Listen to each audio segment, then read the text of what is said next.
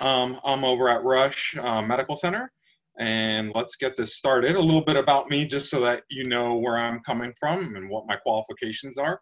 So I'm a Southern California boy, born and bred and educated, and worked there for a long time up until just a few months ago, when moved out here to Chicago to follow my wife. My wife is Dr. Lynn Waterhouse. She's one of the research biologists at the Harter Center right there at the aquarium, hence the link between us.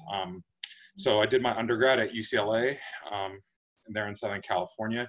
And then I moved to San Diego, where I spent the next 15 years. I did my med school, grad school, residency in emergency medicine, and then a subspecialty fellowship in hyperbaric and undersea medicine there.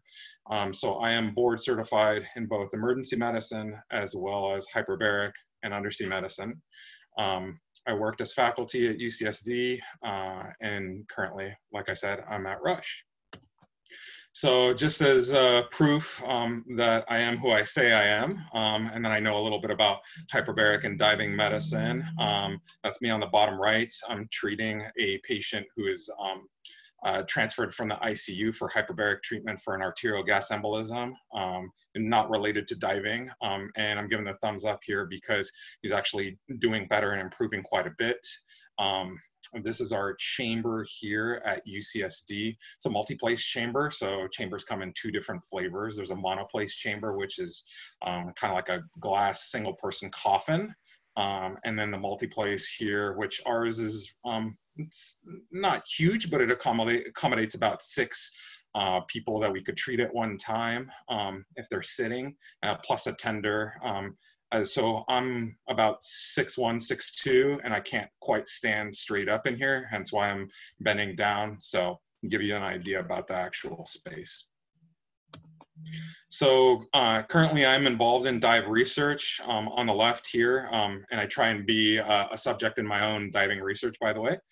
So here I am as a subject. We're doing a rebreather study looking at a hypoxia signature as well as cognitive function. I'm here surrounded by colleagues and friends who are helping me run the study.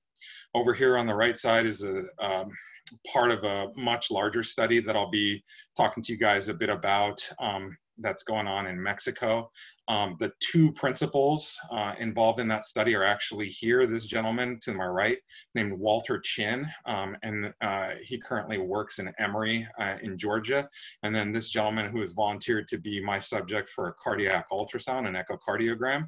And this is Dr. Oswaldo Huchimillara, who's based down in Merida in Yucatan. So I'll be talking a little bit about them and some of our work down there. I am also an AUS certified science diver. So I got my science diving certification when I was doing my fellowship. I did a course through SIO here, the Scripps Institute of Oceanography, and it's about 2 weeks. So it was 12 days of actual coursework in 14 days, and it's no joke. So I'm not a stud swimmer or anything like that, but I actually had to train swimming in order to pass the test. They have a bunch of benchmarks before you could even get started in the class. You do have to be open water certified, and then from there you'll get all the way up to NAUI rescue trained, as well as nitrox. You do all kinds of cool, crazy stuff. In pools, off boats, things like that. So it was a really intensive course, made me a much, much better diver, and then opened up the world of science diving to me. So since that time, I've primarily done my science diving in the aquarium. Birch Aquarium is its name, in San Diego. And you can see it served as Santa Claus here, with the big black sea bass here. My wife, Lynn Waterhouse, has accompanied me on a lot of these dives. And I threw this picture here. Conveniently, by the way, I'm drawing your attention away from the Easter Bunny photo here. We'll leave that one aside. But on this one, the giant black sea bass was actually sucking up my beard in retaliation because I didn't feed her fast enough. The only problem with that is my regulator is trapped by my beard, so she is actively trying to kill me underwater. But we sorted it all out, and I got her food. So a month ago, I was walking through Costco doing my standard COVID shopping, like once every 2 to 4 weeks, and came across this site, which made me quite sad. So uh, this was dried sea cucumber that was marketed at $54 a pound, wild caught from Canada, and it was just disappointing to me. I I think Costco has a reputation for selling sustainable seafood, but I'd argue that this isn't super sustainable. And at least from the fishing practices that I've seen, um, it certainly isn't. And I'll get to more as to why I was sad to see this there. And I bet by the end, you guys will probably be sad as well. So that brings us to the question. The original question is, what do sea cucumbers have to teach about diving medicine? Just want to pause here really quickly and say thanks to Walter Chin. He's one of my collaborators who supplied a lot of the videos and some of the photos and the graphics that I'll be using upcoming in the presentation. So sea cucumbers are fished lots of different places around the world, but I'm going to focus on Mexico. Today, that's where we've been doing this study, and more specifically in the state of Yucatan. So that's on the peninsula here, and it's this, this state here, right in Mexico. And these are your answer as to this question that I've been talking about the link between sea cucumbers and dive medicine. So these are artisanal fishermen down off the coast of Yucatan. And they're diving fishermen. They do all kinds of fishing though. I love this photo because this shows the type of people that they are. They do love their work. They're happy. They like to joke around a lot. It's been almost about a decade since Dr. Uchim Lara and Walter Chin got together and started studying these guys. They were a little bit hard to access and to get into, and allowing us to come down and study them and their dive behaviors and what they do. But they've really come to welcome us and embrace us quite a bit, and they've become friends. So this is, I just wanted to show you guys a typical fishing setup that they'll use down there. So this fisherman is preparing bait here, and you can see his boat. This is an open cockpit panga here, and this right here, a little bit under this plastic bag, is a jury-rigged air compressor that'll supply compressed gas to a diver who will dive in order to go fish. Sorry. And so to bring the map further into focus and focus on the state of Yucatan. So many of you guys will be more familiar with probably the Riviera Maya, starting with Cancun and going down to Tulum here, Playa del Carmen, Cozumel, the Mesoamerican Reef, which starts around right here and goes all the way to Honduras. The second largest barrier reef in the world after the one in Australia. Really awesome place to dive. So where we're going to be focusing on is a little bit further north and further west. So along the coast right here, primarily the fishing villages of Rio Lagartos, which is where we have the most ties to the fishermen and the fishing cooperatives there, San Felipe, El Cuyo. The nearest hyperbaric chamber and medical facilities just in general, although they're still pretty rudimentary, are in the town of Tizimin here. And then further away, further west is the much larger town of Merida.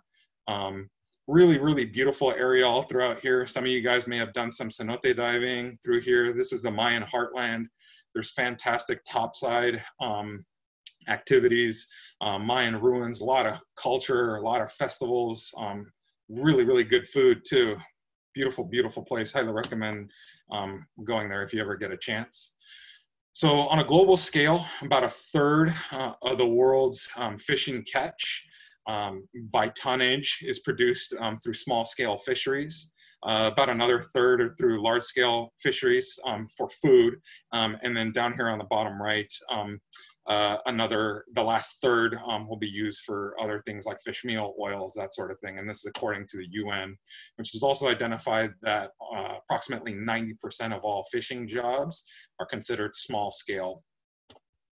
So this is what I'm talking about here. The open cockpit, the Ponga here with the outboard motor. There's a compressor, kind of this green thing sitting further up towards the bow, and then the diver going off the edge, this time with a spear gun, looking to spear some fish. Looks like he was successful down here, and you can see the setup with the hose there. Pretty simple. Here he is underwater. The hose is running here. He's got a little safety tether to his weight belt here, which may or may not be filled with lead. They'll use whatever is available there, so other pieces of metal or concrete. The hose wraps around there. He's got his regulator, his catch here. What you won't see is a BCD, and then definitely no dive computers. These guys are not dive computers. And this is the technology that makes it all happen. So this is a jerry-rigged air compressor using a locally welded volume tank here. That's got a whole set of problems, carbon monoxide, oil contamination inside. That's a whole nother talk, but basically these things far exceed OSHA regulations for anything that you would see in the States or what's considered a reputable recreational dive shop around the world. So let me take you guys to the town of Rio Lagartos, so the fishing port of Rio Lagartos. So this is during the sea cucumber fishery. So these guys fish year-round, and here they are starting their day during sea cucumber season. So they usually start in the morning, load up the boats, get ready to go out to the fishing grounds. It takes a little bit of motoring to get out. You have to get around some inlets and waterways to do the fishing. They'll motor out. They've got these coolers where they're storing your catch, pretty exposed. You know, usually be one diver going down, no safety diver, nothing like that. Diver will dive down. There's a hose man who's feeding out the hose. And then, because sea cucumber are sessile, they're pretty easy to pick up. So they're just going to go after and try and catch as many as they can.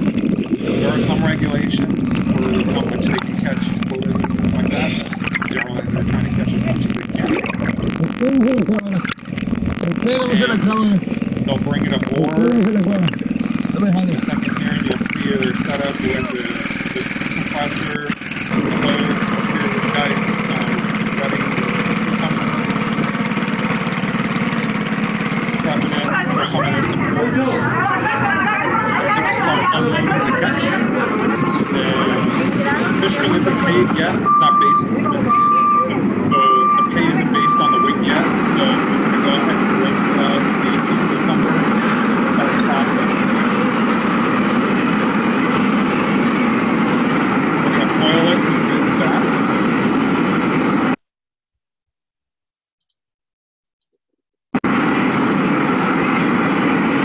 And then basically they're going to take a sea cucumber that diving underwater, many of you guys will have seen, looks like this, into something that looks like this. And only then will the sea cucumber be weighed and the fisherman paid out. And so just in case you think that this is a trivial matter and a very niche fishery and not that big of a deal, it is actually some big money. So down on the right here, this is a headline that I was aware of before I left San Diego from 2018, where a father-son team of smugglers admitted to smuggling $17 million worth across the border illegally to go to markets in Asia. And they were sentenced to probation and a $1 million fine. You can see up here, there's a Border Patrol agent who went to jail for smuggling, a restaurateur, jail, a sea cucumber kingpin even. And then here, in case you don't read Spanish, this is a headline from the port of El Cuyo from 2015, where they had an armed robbery that stole 3.5 tons of the dried sea cucumber. So big, big money. Now the fishermen, they will also fish for other things, other sources of protein and income. So they primarily fish for whatever pays and whatever they can eat. So the sea cucumber fishery only lasts a few weeks out of the year. Their longest fishery is actually lobster here. That'll last upwards of 7 months. They'll also fish for octopus and things like grouper. Some, like the lobster, they'll use the hookah system, the surface applied compressed gas, but they'll also use hooks and even setups for octopus too. But just a reminder, and why I'm here talking to you guys, is that fishing and this type of fishing does come with the cost. These guys have high rates of decompression sickness. They far exceed the safe diving practices that they have for recreational diving. This is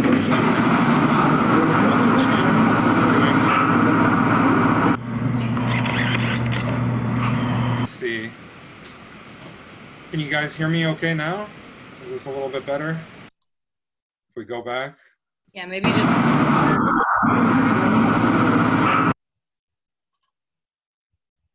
Hang on, let me... I can't see the...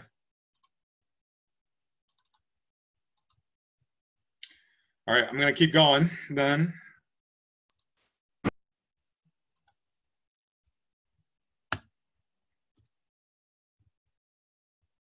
Can you just mute the video? So...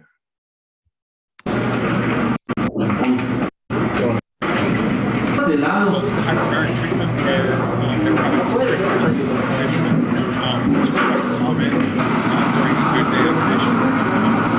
This is the white season, cucumber fishing season. And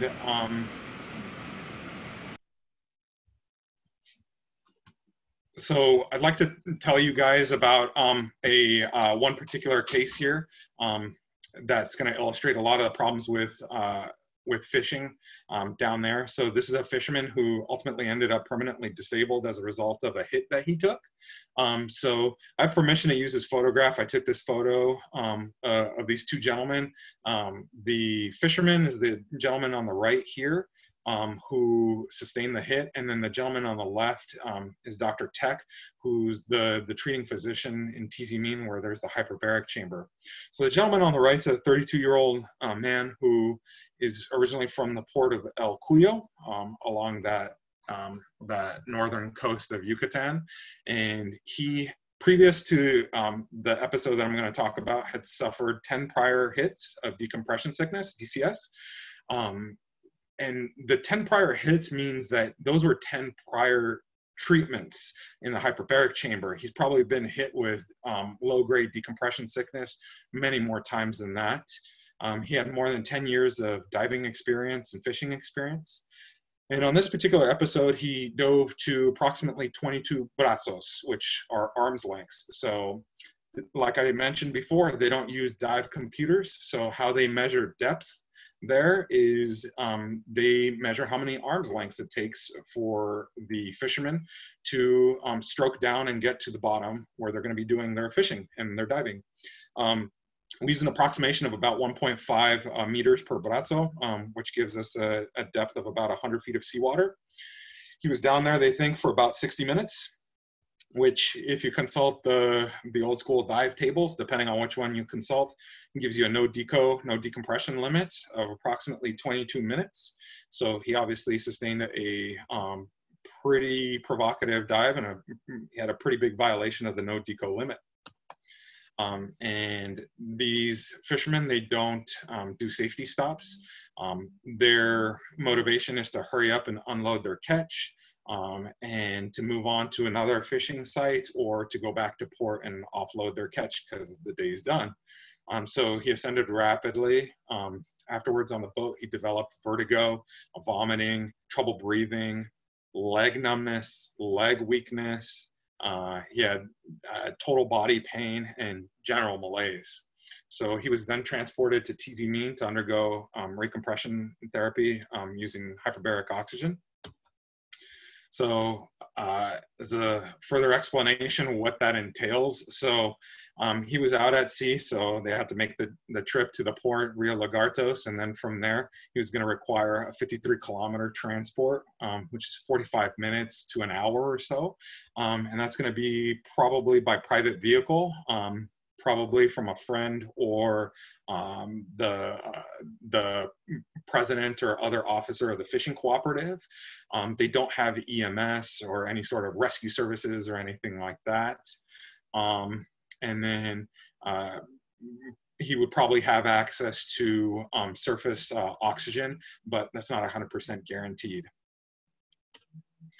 So after the first hyperbaric oxygen treatment, he actually got worse.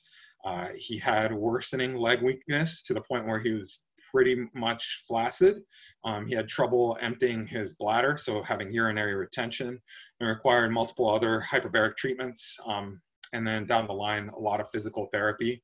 He had an MRI that ultimately showed the equivalent of a stroke, hypoxic infarct in his spinal cord at the level of T8 through T10, so in his thoracic spinal cord there. So when I saw him, he was about a year after his injury, and he was able to walk. He was ambulatory, but definitely with a limp, and he was no longer diving. He was essentially disabled.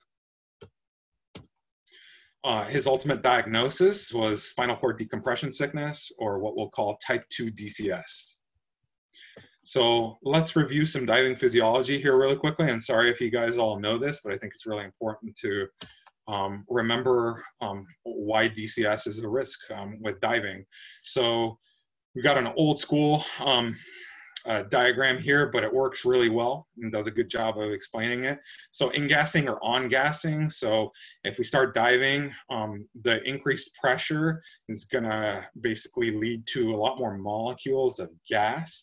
And when I say gas, primarily we're talking about nitrogen and inert gases. So for most of the diving that's done, again, that's gonna be nitrogen.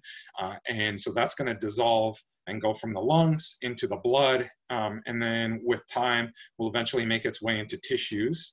And if we were to do a saturation dive, all of these compartments will be equivalent here, denoted by this double-headed arrow. So you'll achieve equilibrium here.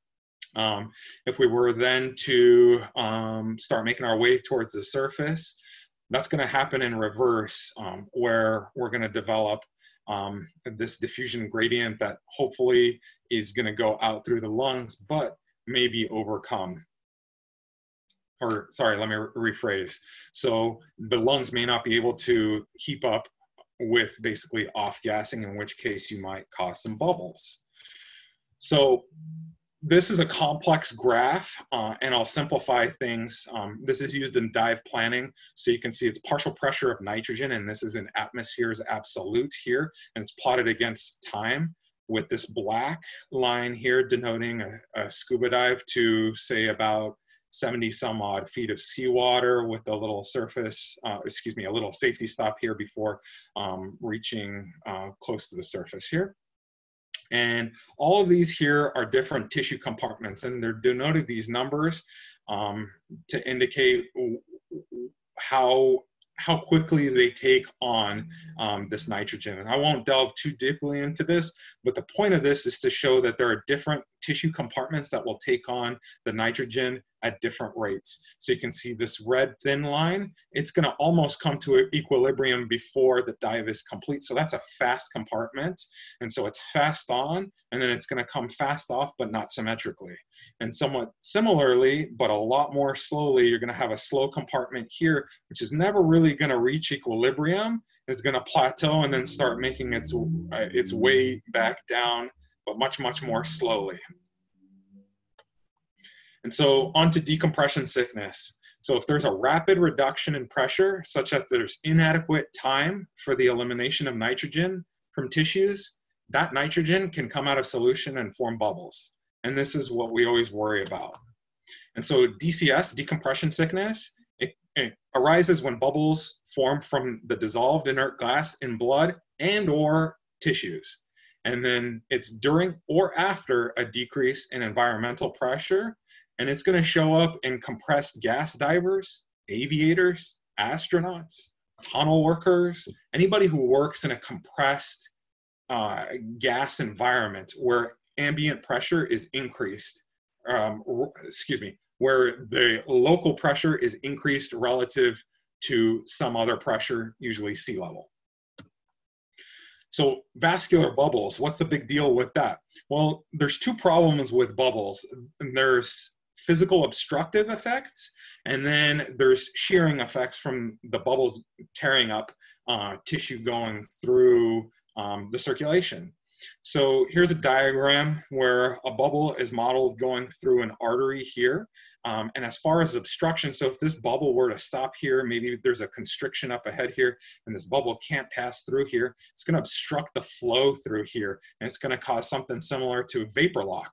And so downstream here, whatever tissues down here that's dependent on oxygen, receiving oxygen from these arteries, isn't going to be able to receive that oxygen. It's going to undergo oxygen stress and potentially die.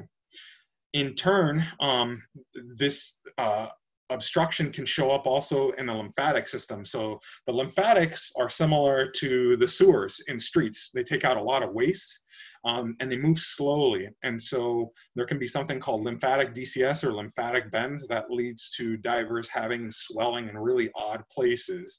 And that's an obstructive effect. That's the thought right now, is that it's caused from obstruction of the lymphatics.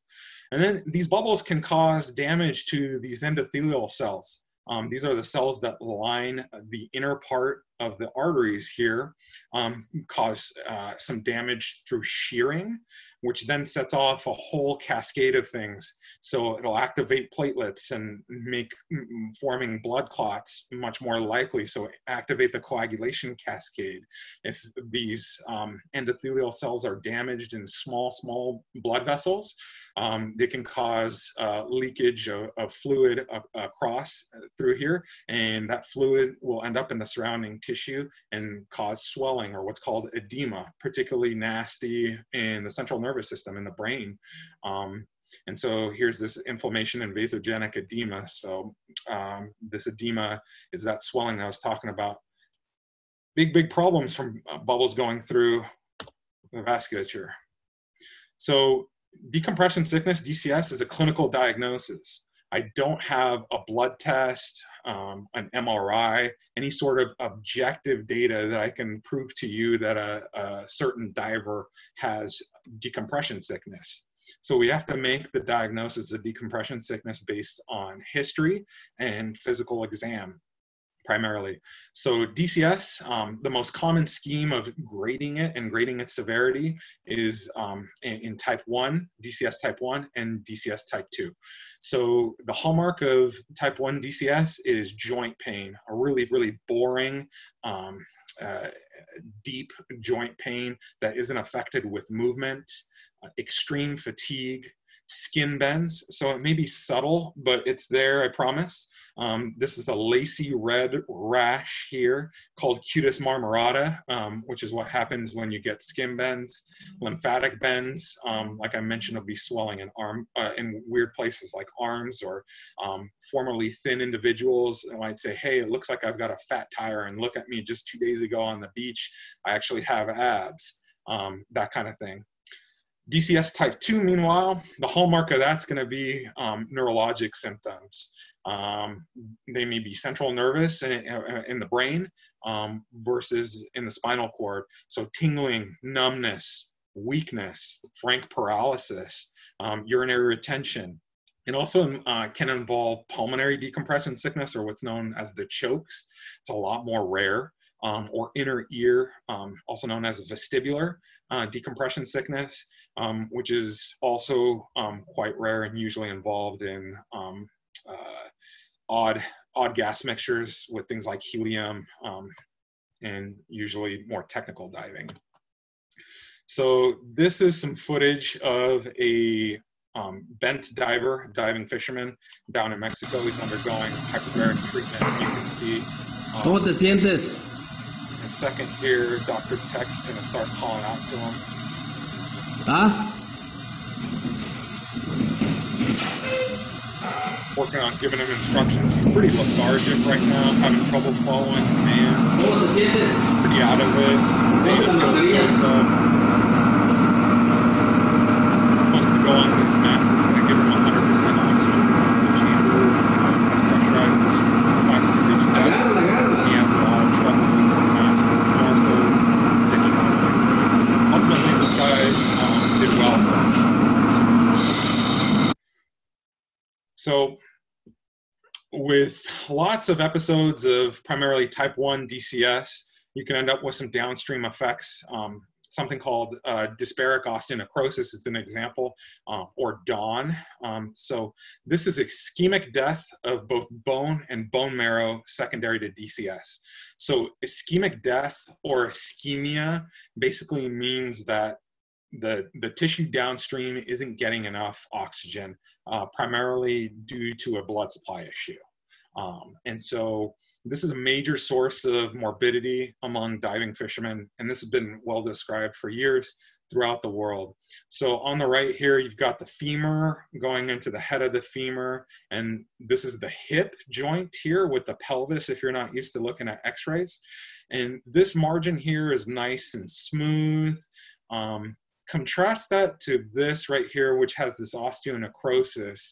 So looking at the femoral head here, it's no longer smooth and so spherical. This is collapsed. So this is actually pretty bad osteonecrosis, pretty bad DON. There's some scar tissue as evidenced by this increased calcification here, which is actually not a good thing. And so so susceptible bones are going to have this yellow bone marrow, and that'll be in contrast to red or hematopoietic bone marrow. So the red marrow is going to be the bone marrow that produces your red blood cells. So the bones that are most susceptible to DON are your longer bones, the humerus, the femur, and the tibia. And you won't see DON in the breastbone, the sternum, your ribs, fingers, things like that. So it's going to be primarily in those three bones. And it's going to occur in the ends of the long bones, the epiphyses, because that's where there's the most fat. So those areas of the bone where there's the yellow marrow, those are going to have slow nitrogen wash-in times, and by correlation, slow washout times. And that's a result of poor blood flow, which then makes them susceptible to ischemia. So if a bubble gets trapped in there, it's less likely to get pushed through. It's liable to get trapped and then enlarged and cause a lot of this boring type pain that you'll see with DCS type 1. And that's from literally bone dying. So I did a study here in Tizimin, looking at 39 fishermen from a couple of the fishing villages, Rio Lagartos and San Felipe. We did 9 x-rays per fisherman, and we also surveyed their diving behavior. Sounds like a simple research study in theory, but it was actually rather logistically challenging, getting money across international borders, getting almost 40 fishermen to travel an hour to the nearest healthcare facility that we could rent out, which consisted of this clinic where we did x-rays on a 1960s x-ray machine that had the old school films that have to be looked at with a light box, not the kind that you'll see here when you go get an x-ray for concern for a broken ankle or something like that in our local emergency departments. So quite a bit different. So doing the survey, I'd like to draw your attention to some descriptive statistics that we have here. So the age was, they tend to be in their mid-40s, but there were some fishermen who were diving up into their 60s, and there were obviously some young guys. The BMI was elevated. They were obese. That is a problem that population in that part of the world does suffer from. They do have high rates of obesity. They all had quite a bit of experience diving and fishing. So the minimum that we found was 10 years. And then I'll draw your attention here to the episodes of DCS. So they average 9. And again, these are 9 trips to the chamber. these are not just, hey, my shoulder hurts after a day of diving, I'm gonna drink some alcohol, take some NSAIDs, some anti-inflammatory medication, and sleep it off. These are 9 treatments at minimum that they each had to undergo.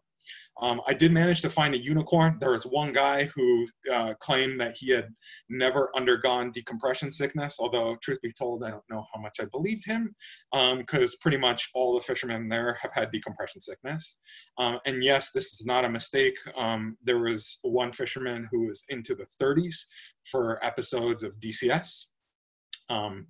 And the average depth, I had to convert this to meter seawater, so it's about 40 some odd feet of seawater. And this is a histogram that goes over some of the results of what we found. So about 77% of the fishermen that we surveyed had evidence of dysbaric osteonecrosis done. So this is among the highest percentages, even among artisanal diving fishermen, that I've been able to find in the literature. And the majority of the divers that we surveyed, over 50% of all divers actually had at least 2 joints affected. So pretty big deal.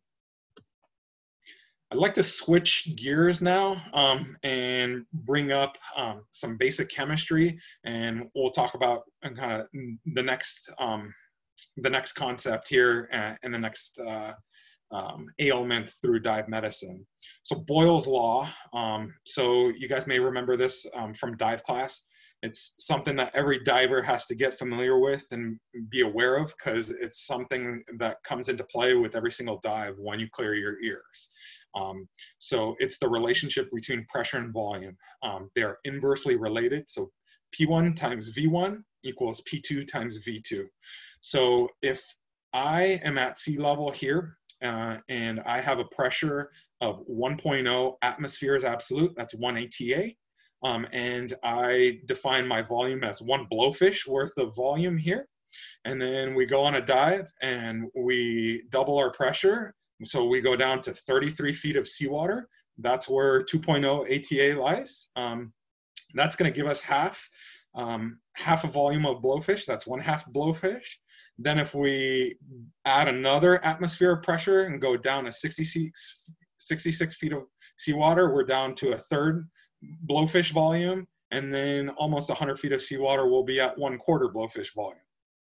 Now, if we turn the tables and we define at 4.0 ATA our blowfish here as 1 and 1 blowfish worth, if we then come up to 2 atmospheres absolute, where we have 33, where we're under 33 feet of seawater, that'll be 2 blowfish, and then back at the surface, we're at 4 blowfish worth of volume. So this is important in talking about barotrauma. So today I don't have time to talk about the barotrauma of descent, although you guys are all pretty familiar with this and why you need to clear your ears. Let's talk about the barotrauma of ascent.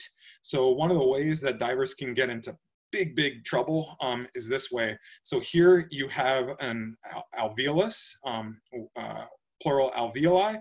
So that's going to be a cluster of space where gas is exchanged in the lungs there, a cluster of these tiny spaces that look like grapes. And as we go up, if you do not exhale, you're at risk for rupture and causing what's called a pulmonary barotrauma, which in turn leads us to a possible complication of that, which is arterial gas embolism, AGE.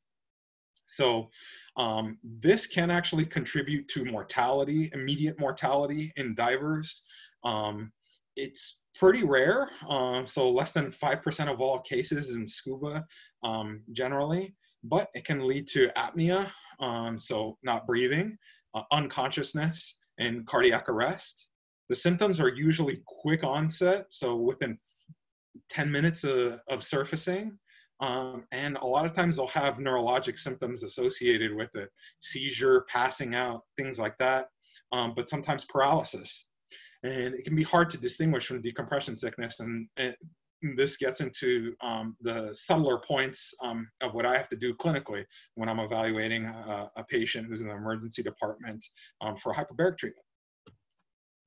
So comparisons between AGE and DCS. So there's going to be a few things that we look at. So what's the dive profile? So for AGE, did they have a rapid blow-up ascent and they forgot to exhale? They held their breath for whatever reason? Or decompression sickness, did they do a very provocative dive like that 32-year-old fisherman from El Puyo, whose case I reviewed with you? Or were they diving in an aquarium at 18 feet for an hour and then they came up and started having some sort of symptom? That's not going to be decompression sickness. You need that gas load. And then what was the time frame for the symptom onset? Was it just a few minutes, or was it a few hours later? Was it after they boarded a plane after a too short surface interval? And then what sort of symptoms did they have? Did they pass out? Was there some sort of paralysis that was evident? Or are we talking about more joint pain and things like urinary retention? So I'll do another video here. No sound on this one.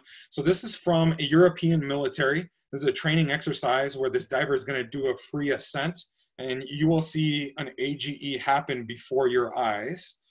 So in a second here, he takes off his mask, takes off his regulator, and he's going to start ascending this. And this is a controlled setting up in a pool. He's going to work his way hand over hand. And up here, there's a rescue diver who's going to come down. You can see very few bubbles exiting this diver. He's holding his breath. He's not exhaling. Tap, tap, hey, open your airway. All of a sudden, bubbles start coming up. We'll switch angles here. And then now it's the massive production of bubbles coming up. And look at this. This is like a bubble factory coming up. And he's going to hit the surface. He's still conscious. In a second here, we're going to switch angles to an underwater angle again, as he's going to make his way to the edge of the pool. And I want you to pay attention to his right leg and what happens when he's kicking. So you can see he's kicking well here, continues to kick, and he's going to get paralyzed in a second here, and you will see it right there. And you might see a little bit of jerking here and there, so maybe a couple of kicks right there, and then the paralysis again. So that's how quick an AGE can happen, and in that shallow water, even shallower than that pool. So that diver actually ended up doing okay because he was taken to a nearby facility and underwent hyperbaric oxygen therapy, recompression therapy. So this is a schematic depicting one of our workhorse treatments, especially for bad decompression sickness and AGE as well. I'll just draw your attention. These are down here, so 285 minutes. So these are not short treatments, and they can get a lot longer than that, 12 hours even. Routine treatments are only a couple hours, and those are used for things like wound healing, that sort of thing, which I have a separate talk on that. That's a whole nother discussion. But there's episodes where they're going to get 100% oxygen and then take air breaks in order to not undergo a seizure at depth, which we can cause in anybody if we give them enough oxygen. And there'll be a stage decompression there in order to get out safely. So currently, with the diving fishermen down in Mexico, we do have multiple other studies going on. So we are in the process of working on a manuscript looking at something called patent foramen ovale, a PFO. So that's a structure in the heart that's left over from how the heart develops. And basically it provides a alternate pathway to allow blood to enter the left side of the heart from the right side. So the right side is going to go through the pulmonary circulation. The left side is going to be the circulation in the rest of the body. So this creates a shunt. And so in the normal population, somewhere between about 1/4 to third. That's what I've seen quoted. I hear various different numbers, but about a quarter to a third of people walking around have a PFO, this patent foramen ovale. In divers, the concern is that, hey, with maybe a bubble load, if there's bubbling from the tissues going through the veins, and if there's a large enough PFO, those bubbles could potentially cross over into the left side of the heart. And then from there, they can go to the brain or other organs in the body. If they stay on the right side, they can usually be eliminated through the lungs and not be that big of a deal. On the left side, that's where we worry. And so this is the start of a bubble study here, and this is actually normal for these cycles. This is an ultrasound. This is the right side of the patient's heart, and these little white dots are bubbles. This is not a bubble here. This is actually the heart valve.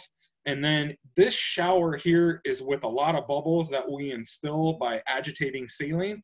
And you can see actually some bubbles starting to cross. So this is a positive PFO. So we're looking at that among these fishermen to see if they have maybe a higher rate than the 1/4 to 1/3 that we see quoted. Early results that we've had seem to indicate that there is a higher rate of PFO that we saw. Then also we want to better characterize these guys' dive behavior. So for several years now, Walter and Oswaldo have been putting dive recorders on the diving fishermen.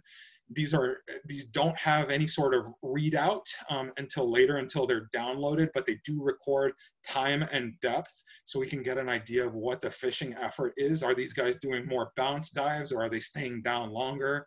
And then trying to use that to model their tissue loading to in turn try and optimize some sort of safety stop for these guys. We'd like for them to be able to do a safety stop and a realistic one. So you might be asking yourselves, hey, if these guys are getting bent so much, why don't they change their dive practices? Why don't they adopt the safe dive practices that, you know, the US Navy uses, recreational diving uses, the militaries across the world use? And the reason has to do with a balance between financial pressures and then health, right? So they've got a lot of financial pressure on them. So if they're in a patch of sea cucumber and they can fish it for an hour and they're at 100 feet, they're gonna fish it.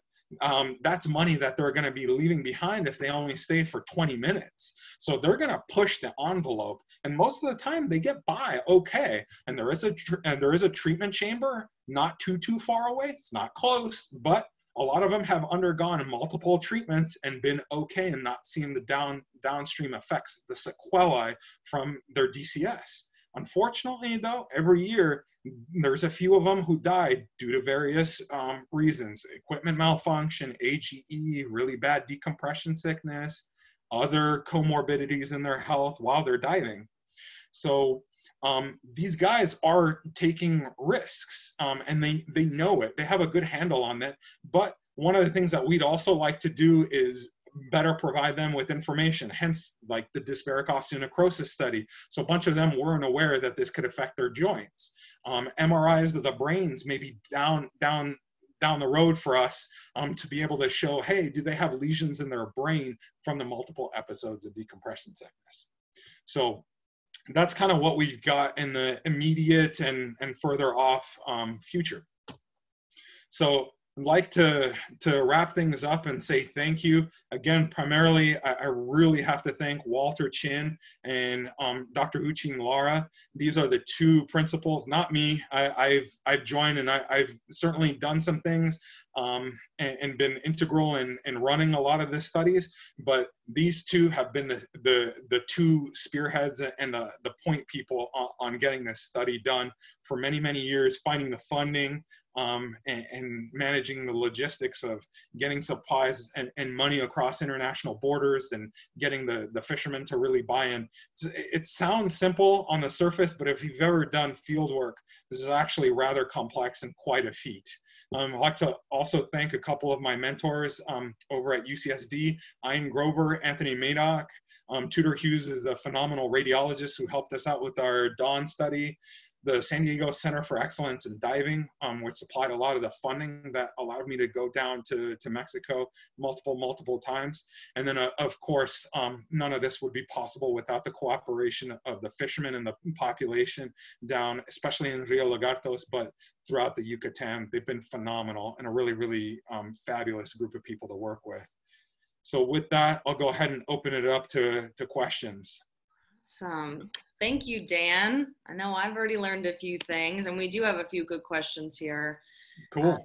It looks like one of our first ones you started to address, I think, a little bit, being, has there been any attempt to try and kind of educate locals about better diving practices? And it sounds like you said, it becomes a question of profit or not.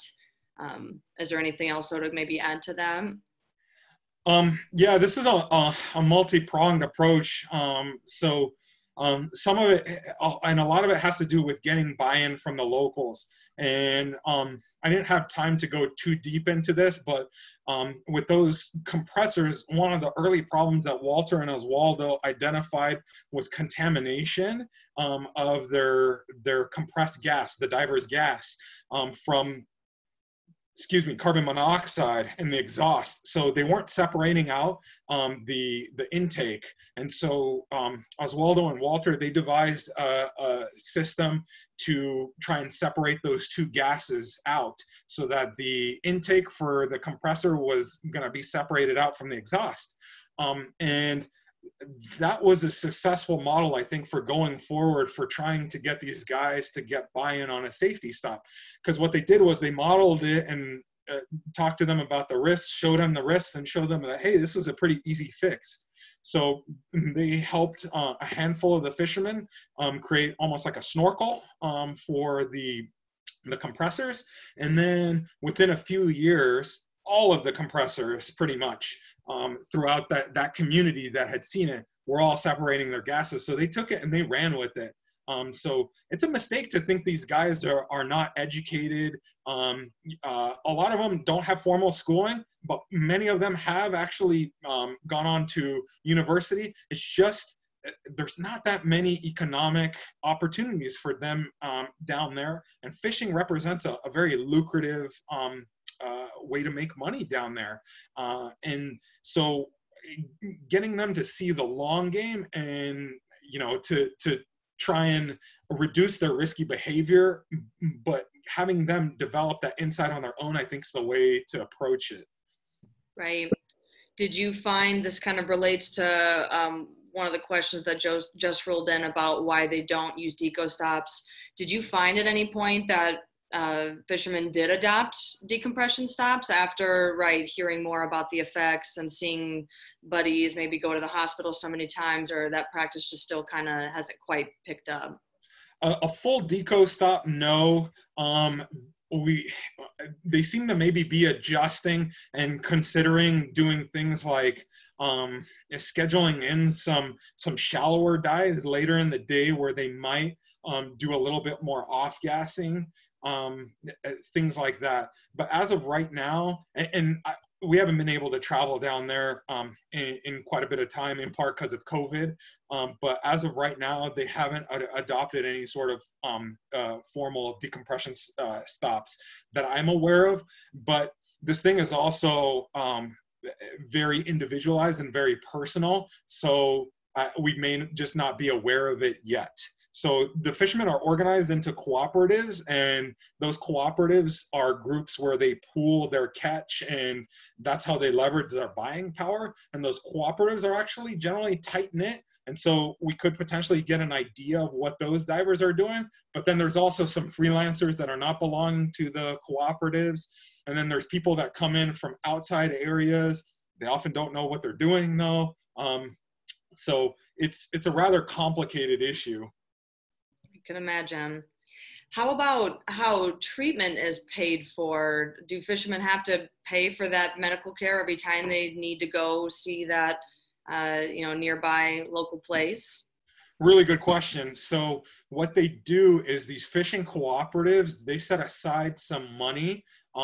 It's a pretty nominal fee almost like insurance, that they then pool into resources as like a bigger pot of money. And from that, they purchase things like surface supplied oxygen. Before Oswaldo and Walter started going down there, they weren't using oxygen. Part of the problem was finding a place that would refill a medical oxygen bottle. They sorted all that stuff out, but then the treatments are administered through the public healthcare system in Mexico, something called IMSS, EAMS, which is like the Instituto Medical Seguro Social. It's basically their social security safety net that they've got there, but they do set aside a small amount of their income for payments to this chamber to keep it up and running. So one of the things that we try and do every time when we go down there is to see what sort of supplies we can give to the chamber. I have slides on that from another talk where, you know, those masks, it's called a Scots mask. Looks like that great pilot mask that you saw some of the fishermen undergoing. Some of those have broken down with time, and the seals are junk, and it's leaking oxygen, 100% oxygen into the surrounding hyperbaric chamber, which is a big fire hazard. So replacing those. So they rely a little bit on donations, but in part on the fishermen's payments, and then in part on government payments. I see. You might have seen the question in the chat from Jean. There was a couple questions later in there having to do with the gentleman that you shared with us earlier that had been suffering from the infarctic thoracic area. I don't know if you can see that in the chat as well. I'm right there right now, yeah. So scoliosis or degenerative disc disease. So scoliosis, I don't think so. Degenerative disc disease, unknown. But spinal decompression sickness is a known complication from basically really bad DCS. And could the pressure at depth increase the risk of localized infarct in the spinal cord at the point of curvature or disc degeneration? So the disc is separate, is going to be separate, and I'm trying to remember the exact blood supply of the vertebrae, but I think they're going to be separate, and this is where it gets tricky. So spinal cord decompression sickness, there's some controversy actually as to where the bubbles come from. Do they develop from veins elsewhere in the body? But the best thought and the best evidence that I've found is that they actually develop in the spinal cord tissue itself. So right there in the actual spinal cord, there will be some bubbles that start developing, cause edema. Some of those bubbles will make their way into the vascular space, but they're going to stay in that edema, or excuse me, in that local tissue there. And then because they're pushing the surrounding tissue and the cells around them, they'll create edema and create a barrier for oxygen to come in. So those neurons, those nerve cells right around those bubbles are gonna die off, and that's what's gonna cause the infarct. One of the things that you can contrast is AGE versus decompression sickness. So with AGE, you pretty much never see a spinal cord hit. So it's usually to the brain, and primarily to the brain higher up. So it's never in the lumbar spine or the thoracic spine. And then let me see, could there be a temporary decrease of vascularity that would cause temporary or permanent leg weakness? At that point, the symptoms that he was having were all consistent with an isolated spinal cord lesion. So if we hear bilateral lower extremity, so leg weakness, but no upper extremity weakness, and it's on both sides, that's pretty much almost always a spinal cord lesion, a spinal cord insult. Wow. I never even knew before this that things could occur in your spinal cord related to, dive injury. Yep. I know we're just after 7, but if we have time, I think maybe just 2 more questions. It looks like, how long was the study you conducted on the divers? Was there a certain period of time you primarily got that data from? Which one is that in regards to? Let me see. From Bridget Williams. Uh, Not too far from the bottom, actually. How long was the study? If this was in regards to the dysbaric osteonecrosis study, so we surveyed those guys over about a week. It was pretty intensive.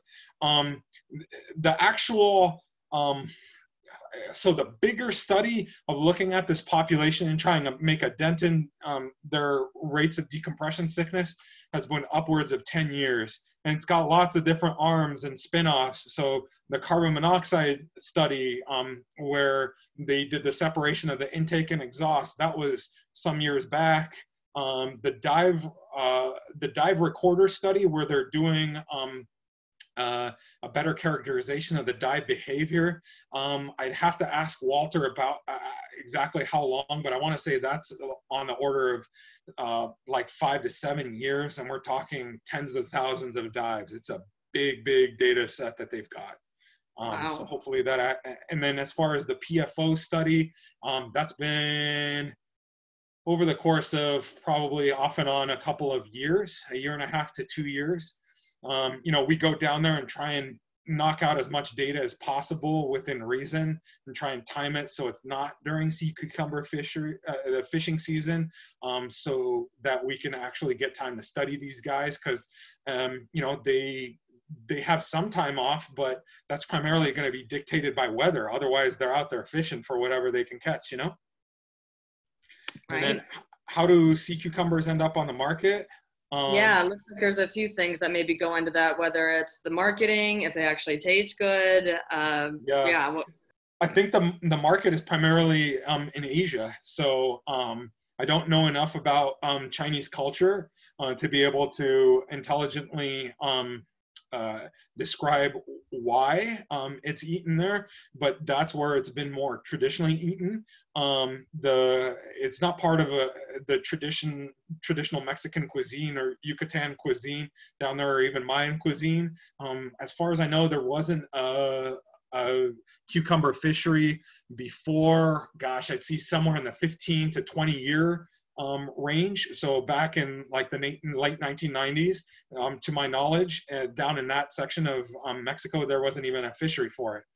And the prices vary wildly. I've heard in China, sea cucumber can go for the equivalent of $60 for 100 grams, whereas locally here you saw the 54 per pound. So I'm sorry, I just don't know enough about the economics to comment beyond that. Sure. But it sounds like it's a pretty recent phenomenon for the most part, and that demand is potentially going up from what you've seen and studied. Yep, and unfortunately, this is a worldwide thing. So the demand gets created. So I didn't show it, but what I've been told is there are middlemen that come in to these fishing communities and basically talk to the fishermen and say, hey, are there sea cucumber? And then basically they'll create a market for it, and the fishermen will start fishing for it until basically it's fished out. And we're fast approaching that, I think, in this area of Yucatan. Other parts of Mexico, my understanding, have had sea cucumber fisheries collapse due to overexploitation. So there is a Mexican regulatory agency that sets the quota for how much sea cucumber they can take in a particular season.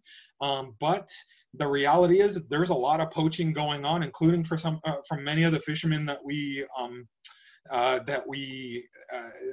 interact with. It's an economic thing. Enforcement is very lax there, if at all. And like I said, it is big money. So, you know, just from that single fishery alone, which will last a couple of weeks, maybe a month, they can get upwards of half their year's income. So like I said, big money. Wow. Yeah, that's remarkable. It's amazing, in fact. Yeah, there's been so many good questions rolling through, but just to be mindful of everyone's time, unless there's one that's super burning, I think we can probably wrap things there. Thank you again so much, Dan, for sharing your time. I am going to stop recording before I announce who the winner is, just so we have some kind of separate parceled things. But yeah, thank you so much. Thank Pray you, for everyone. that. Interesting. Thank you, Dan. I'll be in touch with you here soon. Just going to record here. Okay.